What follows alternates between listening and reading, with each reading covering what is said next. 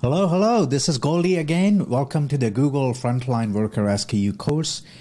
In this first video, let's talk about the overview of the Google's newly launched license type, which is called Frontline Worker SKU. So let's talk about why. Why is this addition in the first place? Because Google already had Google Workspace Starter and then Business and then Enterprise licenses. So why Frontline Worker license now? So let's talk about it, because different workers would have different or specific needs. Somebody who's sitting in the office creating content and doing knowledge-based worker type work would have different needs than somebody who is in the field, maybe a manufacturing worker in the plant, might be more towards consuming that content instead of creating it.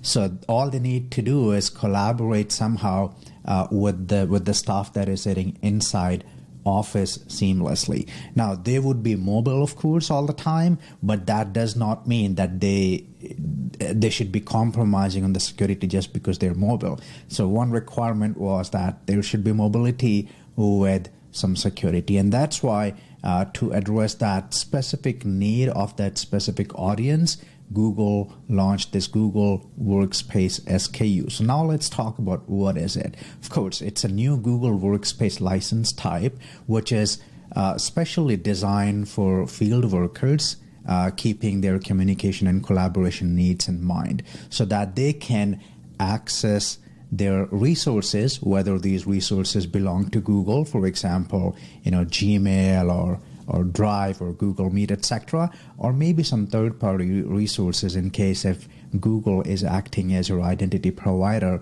for your users to be able to access third-party applications like Salesforce, Asana, etc. And of course, it is cost efficient. Otherwise, it won't make any sense.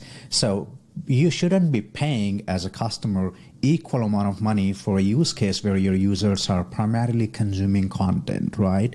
So that's why Frontline Worker is pretty cost efficient for those use cases. Google does not publish the public pricing for that, but if you check with any of the Google sales reps or maybe Google partners, they should be able to tell you the price, but rest assured it is cost efficient in comparison to the regular license fee that you might have paid for somebody who is sitting in the office and leveraging most out of Google Workspace.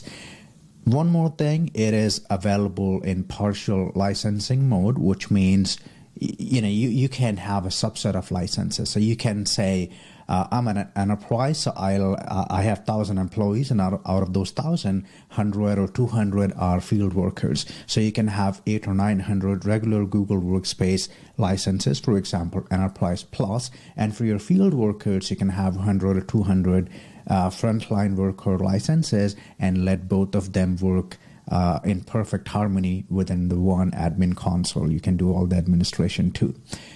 Now, the last point, of course, because you're paying less money, you're making it cost efficient, because frontline workers will have only content consumption kind of use cases. So once you're paying less, you're meeting your use case.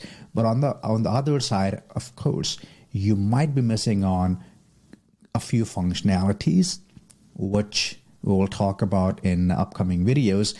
But there is always an option for you to upgrade.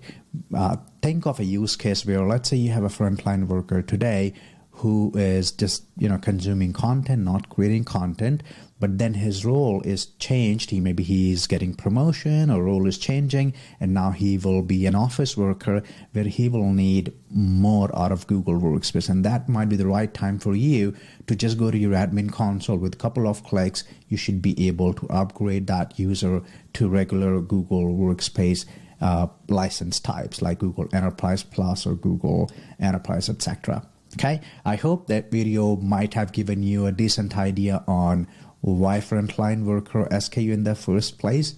What is it? In the next video, I'll talk about the features that you get when you sign up for Frontline Worker SKU. Till then, if you have any questions, comments, or feedback, do not hesitate to put it under this video and I'll be happy to collaborate. Thank you so much.